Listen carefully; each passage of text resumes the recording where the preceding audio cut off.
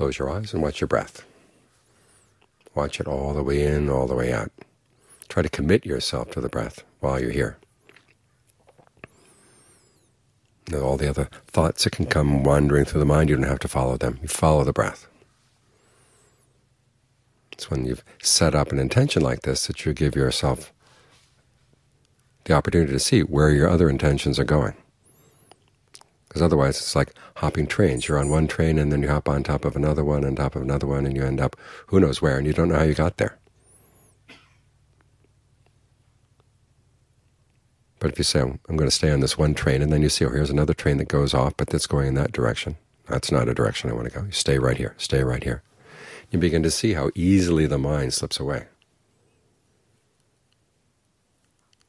And then you can ask yourself, okay, this is the power that's in control of your life right now, is your mind, and it's not even under your control. You can't keep it with any one thing for more than a few seconds at a time. That's something to be worried about, but it's something that can be fixed. You combine these qualities of ardency, mindfulness, and alertness. In other words, keep in mind that you're going to stay with the breath, and then you're alert to watch what's actually happening. And you're ardent in trying to come back to the breath as quickly as possible when you've wandered off, and to stay with the breath as a comfortable object. Work with the breath both in the way you direct it and how you think about it.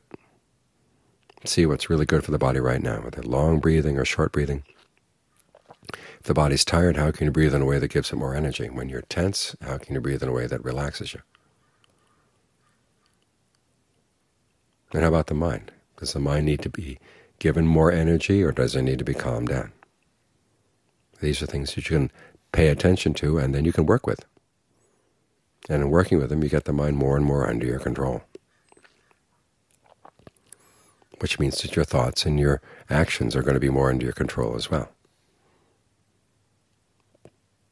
All too often you hear people, when they're asked about why they did something, they have to stop and think for a few minutes. Why did I do that? And they were the ones who actually made the choice, but it was made underground. And they've done experiments where people actually, they can prove that people actually go back and make up a reason. All of which is pretty sad.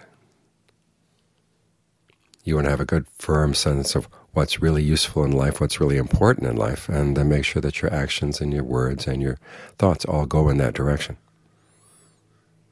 It all comes out of the mind, and the training of the mind is the most important thing you can do. So here's your chance. The monastery is designed to foster this as the most important activity you're going to be doing while you're here.